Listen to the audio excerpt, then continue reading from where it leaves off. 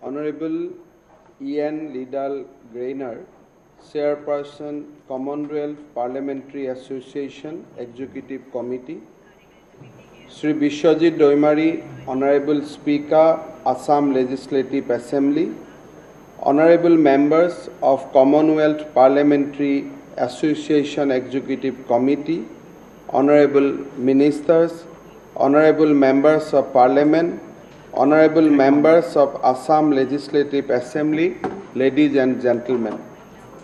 First of all, I extend a warm welcome from member countries of Commonwealth Parliamentary Association and other esteemed guests to this inaugural program of the Mid-Year Executive Committee meeting of CPA being held at Guwahati today. In 7-decade-old Indian parliamentary democratic setup, today is indeed a historic day.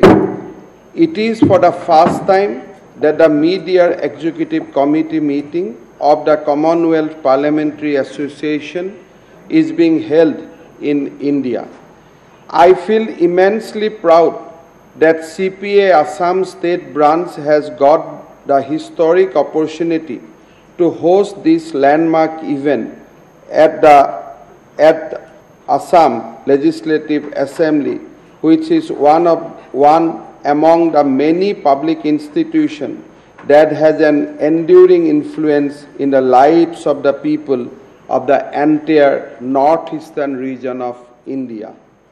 Therefore, while welcoming Honorable Speaker of the Lok Sabha, Sri Om Birlaji, to this event, I also wish to extend my profound thankfulness to him for giving us this rare and remarkable opportunity to host this very significant event.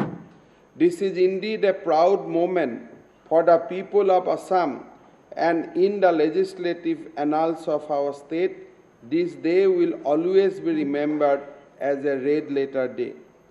I also feel immensely delighted to say that a representative from 53 member countries covering all 9 regions of CPA have joined this event either physically or through virtual mode today, while representatives from member countries including United Kingdom, Ghana, Malaysia, Australia, Zambia, Sierra Leone, Kenya, Tanzania, Barbados, Singapore, and India have come all the way to Assam to take part in this event.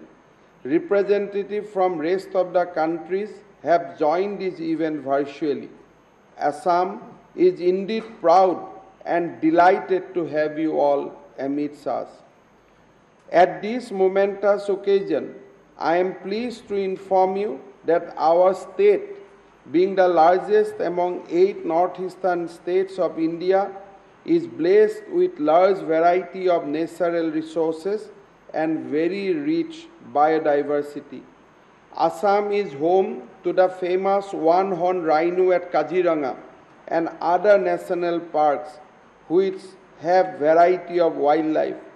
Our state is nurtured by one of the greatest rivers of the world, Brahmaputra. Assam tea is famous throughout the world, and there are around 850 tea gardens in our state. The petroleum industry in India started at Digboi in Assam, and we have today 4 refineries and significant petroleum as well as natural gas reservoirs. Moreover, in the democratic setup of our country, Assam Legislative Assembly, where the CPA meet is being held, is one of the oldest in India, second only to the Uttar Pradesh Assembly. Prior to India's independence, the whole of today's northeastern region of India, barring the present states of Manipur and Tripura, which were then princely states, constituted the Assam province, with Shillong as the capital. The Assam Legislative Assembly, which was initially a bicameral legislature comprising a legislative council and a Legislative Assembly came into being under the Government of India Act 1935. The elected members of the Assembly first met on April 7, 1937. In 1972, the state capital was shifted from Shillong to Dispur, and since then, the proceedings of Assam Legislative Assembly have continued in Guwahati. Incidentally, 2 days ago, this August House has completed 85 glorious years of its foundation. During the last 8 decades, Assam Legislative Assembly has witnessed many historic debates with several towering personalities adorning this temple of democracy. Most notable amongst these luminaries was Bharat Ratna Lokapriya Gopinath Bordoloi, who was the first Premier of Assam. This august house also played a pioneering role in shaping the socio-cultural and academic edifice of the state while giving a major push to Assam development narrative. It has passed many historic bills leading to unprecedented changes in people's life. With such a remarkable heritage and natural resources, Assam is proud to host this historic event. I hope during the two-day deliberation, while dwelling at length on wide range of issues of constitutional, legislative, economic, social and cultural aspect, you will also take out time to enjoy mesmerizing beauty of our state and its natural resources and rich heritage. I once again welcome you all to this historic event and wish you a pleasant stay in our beautiful land. We are really glad to have you all amidst us.